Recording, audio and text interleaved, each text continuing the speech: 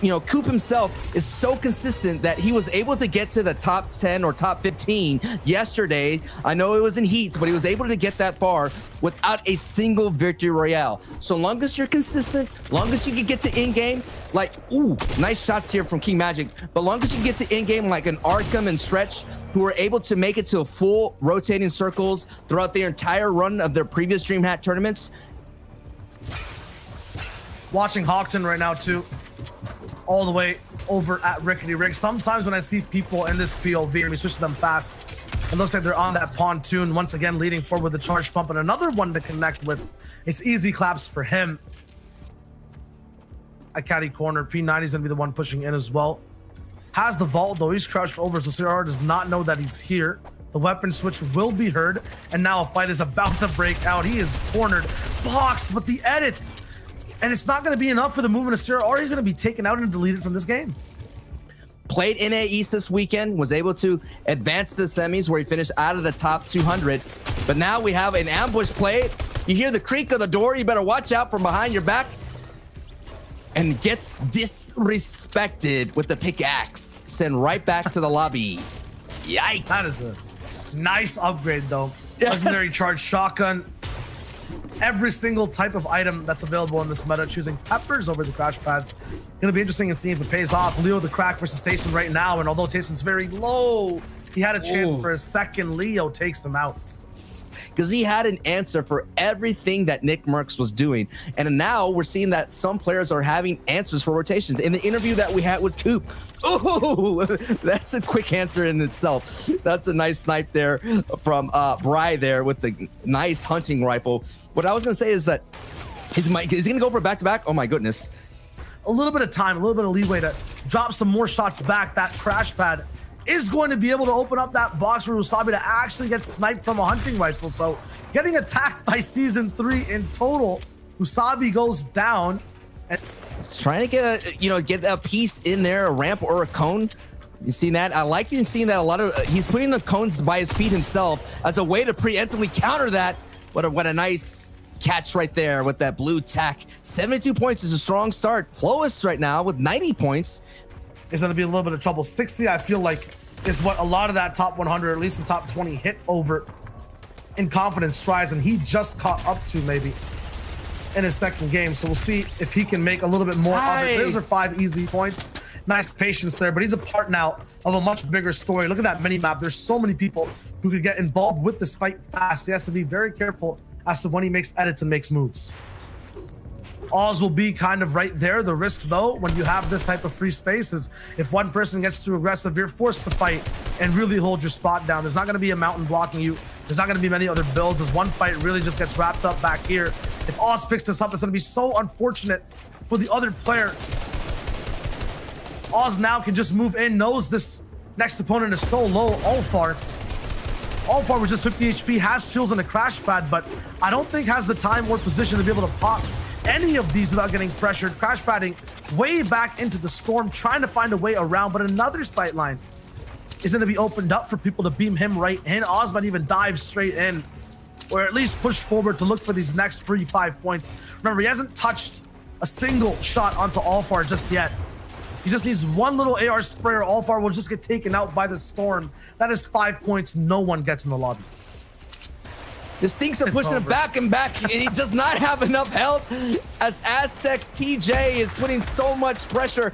But Bry is here to fight, and that's what the pro players do. They're not afraid. They don't care how much HP to have. 4 HP, and now it's going to get up to 54 HP.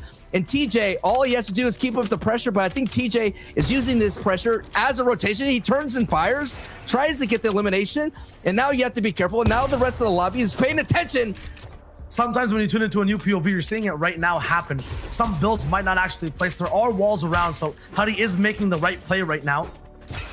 Just focus on the wall he's trying to take. That is the real story. There is brick encasing all around him. The test, though, is trying to move up and around. Trapped inside. There is that wall finally rendering in. And Vitesse, as a trade, getting sent back to the lobby. Gets rendered out as well. And we're taking a look at it. And luckily for the players, they have to be mindful of that. The puzzle is about to reveal itself. And for the players who are going to try to hug as much as possible the high side of it. So naturally, the congestion, no matter what the rotation is, it's going to be on this part of the mountain. The elevation is strong, and you do not want to go down to the circle all the way down near the beach. Because if the circle pulls back up, you're going to be in dangerous situations. As Mazin puts in a big-time hit and Jira and sends him right out of Dirty Docks. Not deep in the heart of Texas. I may have got a lot of our Texas people out there with that one, but there it is. He's going to clear out a landing pad, launches right in as Huddy and Leo right now is in the thick of it, into the throes of this fight.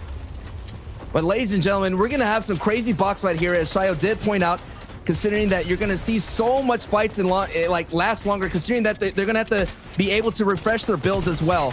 I'm excited here for the strong finisher, and Huddy is going to do some work, and Leo is putting in some work. But look at the lobby. X-Flash is still up. You see other notable names. We got Polaris' Vivi in the house. Rambo is here, and Jamside are all up, and Flowis are fighting in today in this fight. And the differences in Leo and Huddy's kind of game style right now. Leo's owned a lot of this entire build the entire time. He has a feel for the whole area. As a result, is able to get a lot of these free, fast eliminations and work with a lot more loot.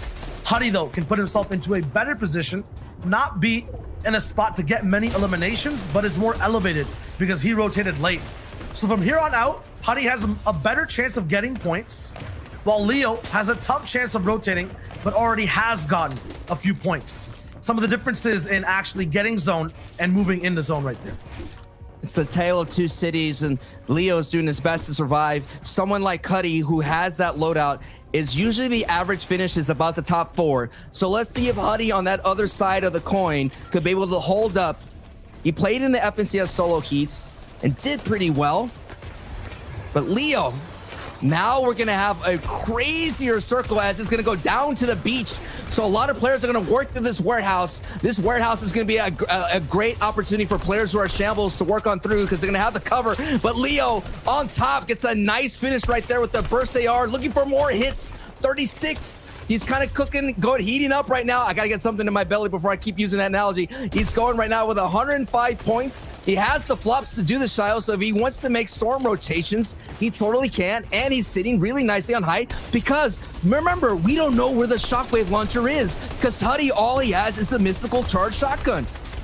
Yeah, Huddy with a mythical charge is going to just be telling us that maybe that shockwave launcher is not in this game.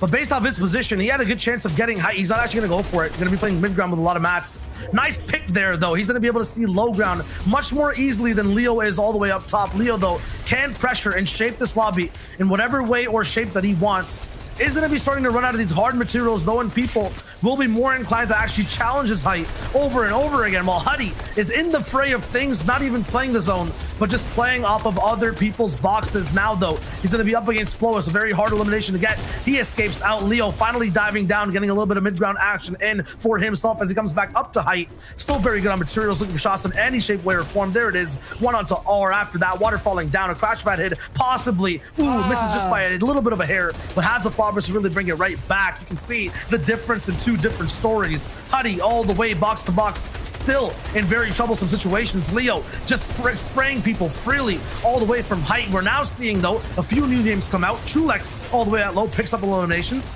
Hydro is chilling all the way in the back. Washed Orange is still alive right next to Stacey. No doubt, Leo wishes he had a stronger shotgun, because he's been doing a lot of damage up there, peppering people with it, as we see that the zone does pull back. So this is going to work in Leo's favor. Leo's going to have the opportunity to recycle and walk on a lot of used builds. And the people like Jamside, Orange, are going to have issues. Goon, because they have to go through a lot of builds, as well as going to have the pressure of the storm pushing on their backside. But now Huddy is still on the mid, doing a lot of work, only has 20 builds. He's going to have to use the power of that mythical shotgun to continue to look for some refreshes. But we're on board with Leo, who is using the best to his ability with this kit, being super smart and taking out any kind of lead, any kind of person that's challenging, even taking out the crash pads, because he knows that so many people are going to try to recycle that, Shyo. But look at that down below. Washed Orange is getting hurt so bad. The storm finally catches up to him. No doubt trying to eat the floppers as fast as possible. Now he barely squeaks on in. but we are still continuing the story of Leo. Leo with a strong run right now. 6 eliminations, but he gets hit so hard.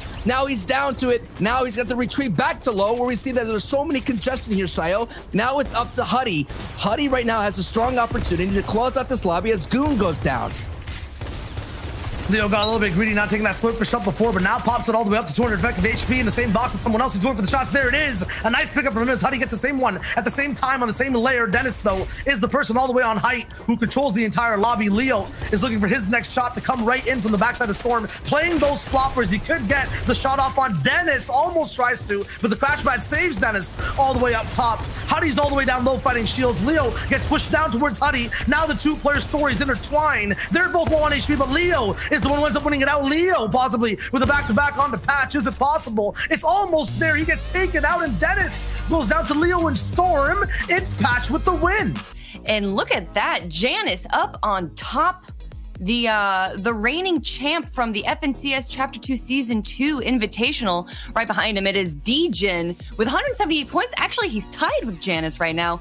Leo the Crack is going to be in third. And hey, look at that. Benji Fishy, everyone's favorite European player, in fourth. And then we have Swaps in fifth.